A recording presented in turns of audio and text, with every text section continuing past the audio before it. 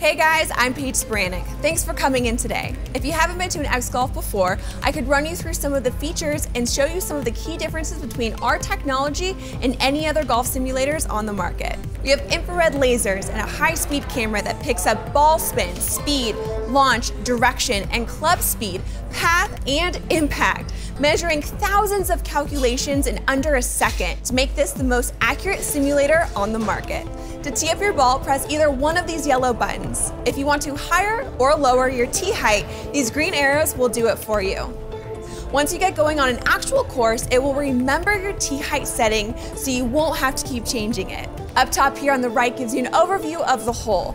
This line here shows you if you hit your ball about 100 yards, the dot is where it will land.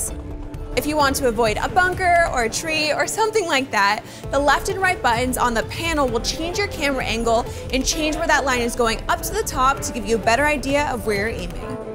If you aren't teeing off, knock the ball back on the iron mat, in between the white dots. It's the most accurate there. In the middle, you'll notice this box that gives you more information about your gameplay.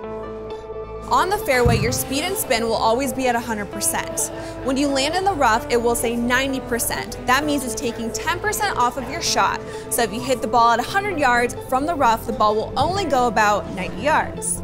When you land in the bunker, the speed and spin will say 50%. That means it's taking off 50% of your shot, so you want to hit it about twice as hard.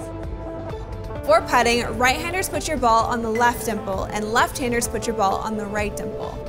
Similar to a video game, the white dots on the screen show your break. The faster the beads move, the steeper the hill. At the top right, it says your distance from the pin. From where the ball and the dimple is to the screen is about 16 feet, so you have to hit your ball just hard enough to kiss the screen, and you should be able to get it in.